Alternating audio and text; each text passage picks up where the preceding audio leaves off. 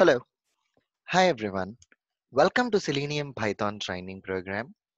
So today we are going to discuss about how to handle drop downs. Okay. So usually whenever you are working on any kind of a real-time applications, we will encounter a situation where we need to change a value inside a drop down, right? So let us create a simple program. How can I get or how can I select a value from a drop down?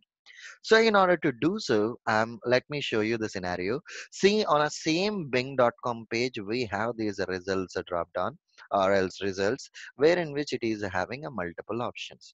I need to write down a WebDriver program which will be changing down these options in a drop down. So here the first scenario is use send the keys command and see whether we can change the value in dropdown or not. So I need to use a send keys command. In order to do so, the various steps are the first one is open the app, open the browser. This is one and the same. Identify the dropdown property and use a send keys command and as an input to send keys, pass a value which is existing in the dropdown. Okay, which is existing in the drop down. So for this situation, what I am doing means I'm creating my new test script. So copy the existing script, create a new program and give the name as a demo 8. I don't want to use other programs and I'm closing it, and I don't want to use my previous script. I deleted that. So I just kept only the application opening and terminating. And here, let me right click on my drop down and choose an inspect. So whenever I choose an inspect, it has an ID property. Copy the ID property, go back to the program, driver.find element by ID, and I'm trying to use a send keys command. And for the send keys, you need to give a value which is already there in a drop down. So the second option we have in a drop down is 10. Let me try passing 10 here and let me run my test script. Run demo 8. So whenever I'm executing my test script, let us see how this is going to work. Manually, I maximized my browser, guys. We will see how this is going to work. See, 10 got updated in a drop down. So the bottom line is we can use a send keys command in order to select a value from a drop down. Okay, we tried it and it's executing successfully. And the next way is in WebDriver, we have a selector class using which we can select a value from the dropdown. Okay, in a WebDriver, we have a selector class using which you can select a value from a dropdown. So what I'm going to do right now is we need to create an object to the selector class. So let me copy the existing test scripts and paste it in a new program, and I'm naming it as a demo 9. In the ninth program, see, this is what driver.find element is my drop down information. So I'm storing my drop down information in a dd variable. As of now, dd contains in future wherever I'm using dd means it's a drop down information itself. Okay, it's a drop down information itself, dd. Now what I'm going to do right now means select of dd and store it in a s is equal to. Okay, select is a class basically, and it is throwing an error message whenever you mouse over on this select, import this name, and here it is displaying more options.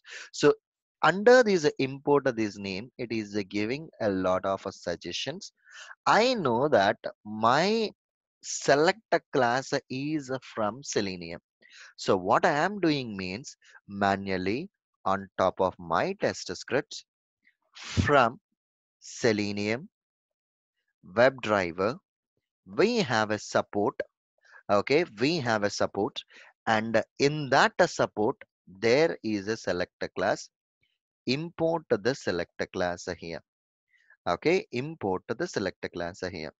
Okay, That's a straightforward thing, or else Selenium support. And from the support, import the selector class. Under Selenium, we have a WebDriver in which you have a support. From there, we are trying to import the selector class. And now, whenever you mouse over on this, okay, select S, okay, select. So whenever you mouse over on this, this is how we have a created. Now, S dot. See, I'm not getting any auto suggestions related to this select class. I can confirm that this was not successfully imported. Again, to cross-check, what I am doing means get. See, not even a suggestions are coming out over here. So this means the selector class is not imported. So select, and here I'm trying to use this selector class here. And whenever I'm trying to use this selector class, cannot find a reference in a select, create a function module. I don't want to create that. See, somehow we are using a wrong instance of the selector class. Let's debug this and identify what is the root cause behind this one. Okay, so the issue what I have done right now is I haven't imported it successfully. Under the support, you have a UI class. From the UI, import this select class and create an object. Now, S dot, if you observe, all the select options are getting displayed. Select by index, select by value, select by visible text, select by index. So every option in the drop down has a unique index. Okay, every option in the drop down has a unique index. If we want to select first value in the drop down, then we need to give index as a 0.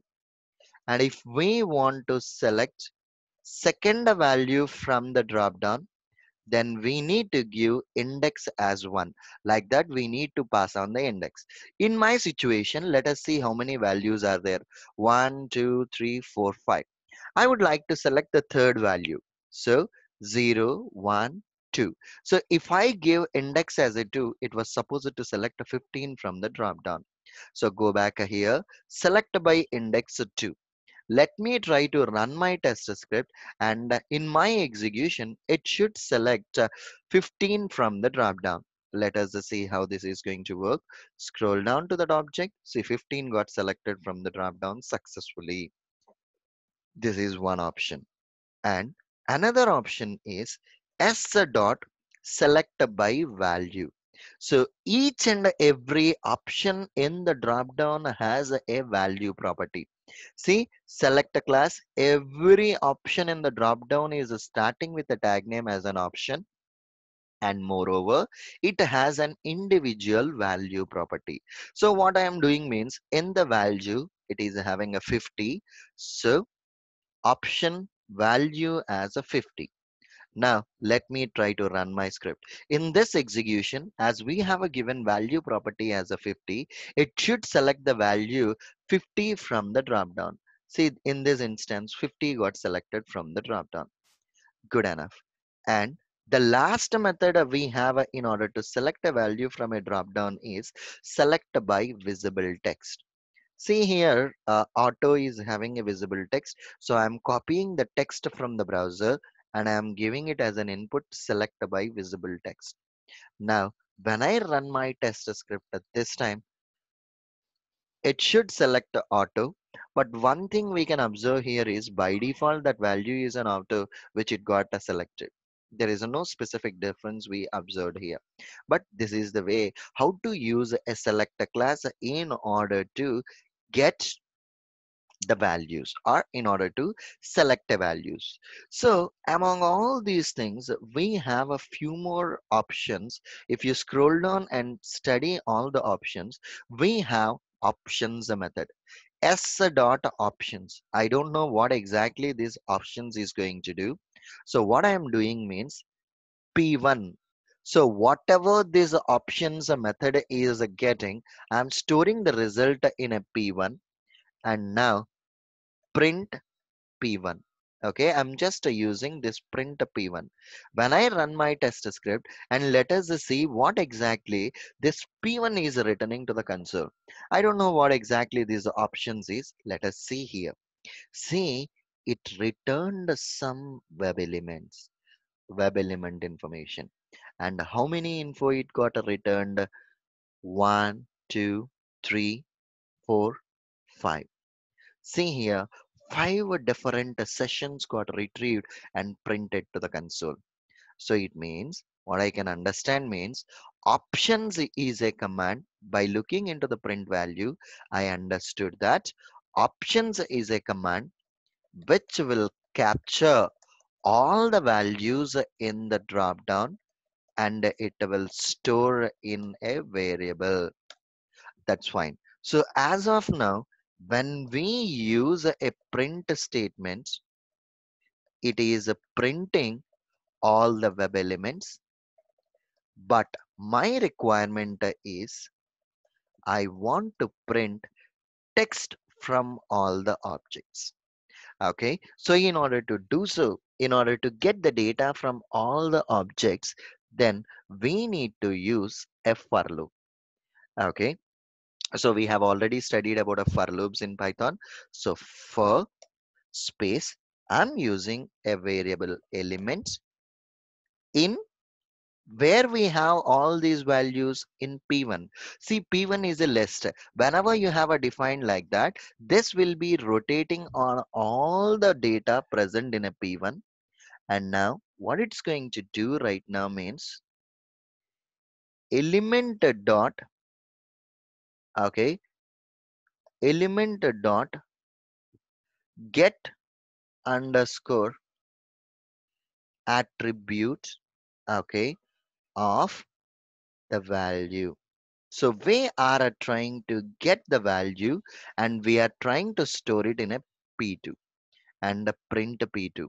So let me try to run my test script and see what exactly it is returning to the console. And here we use element dot get attribute method. Run as a demo 9. Okay, I'm just executing this demo 9. Let us see what it is printing to the console, whether it is printing the output or printing the error messages. See here, it's still printing this stuff itself, which is the web elements. Okay, so it printed both the stuffs, guys. So somewhere we are using this web element, it's printing. Okay, see here, we have a for loop, it has a print, and even it has this print p1. Print p1 is a printing all the web elements, and the for loop is a printing all the values. So I don't want this print p1, it is confusing. Let me comment this line and let me rerun my program.